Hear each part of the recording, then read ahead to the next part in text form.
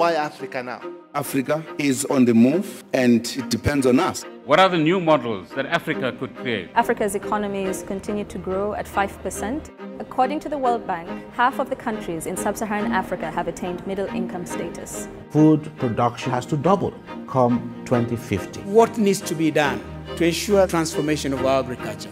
How do we reduce inequality? We've got contradictions of poverty, we've got contradictions of success. We must bring the African in so that they can participate in this growth. This year's World Economic Forum on Africa will focus on delivering Africa's promise. Policies that offer equal access to opportunities. Africa is set for leapfrogging the rest of the world in connectivity and IT. We will bring together leaders from around the region and around the world to ensure that the 21st century is truly Africa's century.